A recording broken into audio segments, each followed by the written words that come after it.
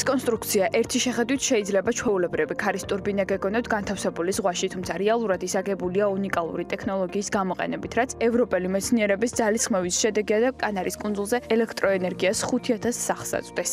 სანაპიროდან ქარის გენერატორამდე მისასვლელად 9 საათია საჭირო, ხოლო თავად ტურბინა, რომლის სიმძლავრე 5 მეგავატია, უახლესი ტელესკოპური ტექნოლოგიით არის აშენებული. მეცნიერები ყურადღებას აქცევენ ასევე სამონტაჟო სამუშაოების სიმარტივეს, რომელიც არ საჭიროებს ვირადღირებულ აღჭურვილობასა და რაც მთავარია ის არის გაცილებით ეფექტიანი, ეკონომიური და მარტივი. უფრო კონკრეტულად რომ ავხსნათ, ეს ოფშორული ქარის ტურბინაა ზღვაში, რომელიც ურთულესი კონსტრუქციაა, მბრუნავი ტიპის გენერატორით, რომლის გრავიტაციის ცენტრიც მაღლა მდებარეობს.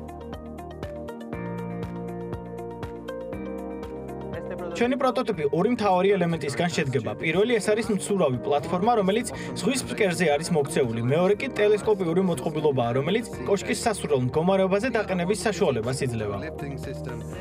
სპეციალისტების თქმით, მოწყობილობის მონტაჟი სამჯერ უფრო იაფიჯდება, ვიდრე ჩვეულებრივი ქარის ელექტროსადგურის, ხოლო ინჟინრები ყოველდღიურად ზღვაში სადგურის ტექნიკურ მომსახურებას აკონტროლებენ. ჩვენ ვაკვირდებით ტექნოლოგიური ჯაჭვის ყველა ელემენტის შეუფერხებელ ფუნქციონირებას.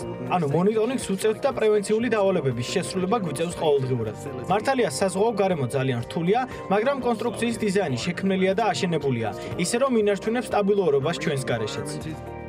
ექსპერტები ვარაუდობენ, რომ ახალი ტექნოლოგია შესაძლოა გახდეს უნივერსალური ახალი თაობის ქარის გენერატორი, რომელსაც იქნება მაქსიმალური 12 მეგავატიანი სიმძლავრე. მთავარი პრობლემა კი რჩება ის, თუ როგორ უზრუნველყონ კონსტრუქციის სიმყარე ზღვაში ტალღების დროს.